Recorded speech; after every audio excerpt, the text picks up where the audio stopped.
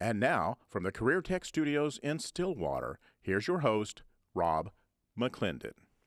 There's a whole other world underground, miles and miles of sewers and pipes, and all of it aging. Nationwide, it's estimated as much as 7 billion gallons of drinking water spill out of leaky pipes every day, while nearly as much wastewater escapes from our aging sewers.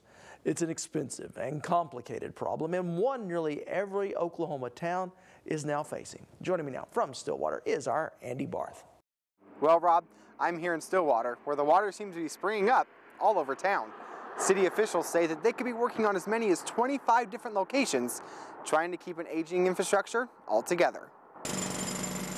Waking up to the loud noise of a jackhammer may only be the first of your troubles. Try turning on the faucet.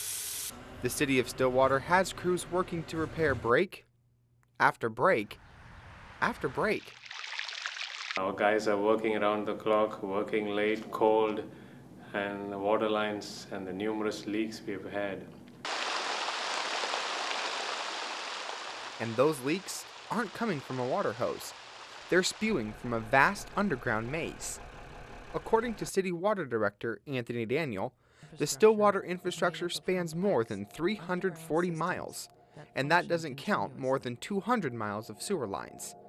An array of aging cast iron pipes just waiting to spring a leak. And with all of this leaky pipe, Anthony says he loses a little sleep. So that kind of keeps me awake at night. And also the failing infrastructure in the city itself.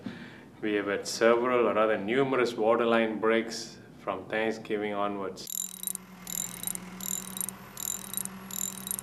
And even though crews are quick to fix the leaks, Daniel knows it's only temporary.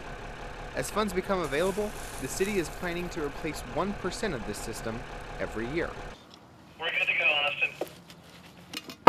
Every day, city workers explore a part of our world few of us see. It's got 1,000 feet of cable on it, the actual real cable's in the trailer, and it can usually, the longest distance we usually go is anywhere from 500 to 600 feet. Using a robotic camera, city workers are able to locate problems easier thanks to this mobile unit, making a dirty job a little less hands-on.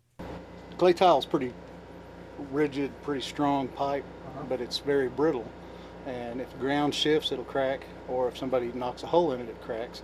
And they put the service in there, 4-inch, and then they put concrete around it.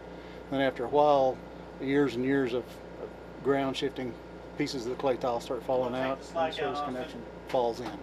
And sometimes they'll fall all the way to the bottom and plug the whole line off. And when it plugs the line off, then sewer backs up upstream from that and into other homes.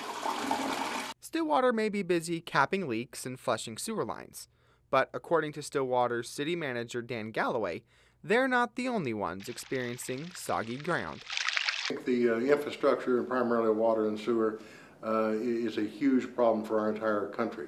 We've got a lot, whether you're in New York or California, anywhere in between. I think that there are thousands, hundreds of thousands of miles of water lines and sewer lines that have been out of sight and out of mind for way too many years. Some going back well over 100 years. In our case, many of our lines are well over 60 years old. And despite the aging pipes, Stillwater has a plan. I think we have taken some huge steps in Stillwater. Several years ago, we understood the magnitude of the problem. We realized that financing was going to be a problem. And we developed a long-term plan based on a basic tenet in all water and infrastructure. If you can get 50 years of serviceable life from a water line or a water pump or a water treatment plant, that's considered an optimum life. And beyond that, it should be replaced. Now, Rob, this is where it gets expensive. Replacing a sewer line can cost anywhere from $15,000 to $25,000 per 100 feet, and those water lines can start at $1,500 per foot. So once this work is completed, is this going to be an expense that will be reoccurring? Hopefully not. These cast iron pipes aren't made to withstand that constant back and forth and side to side movement that our soil here in Oklahoma makes. But these PVC pipes that are replacing them can, which makes a longer shelf life for this infrastructure. All right, thank you so much, Andy.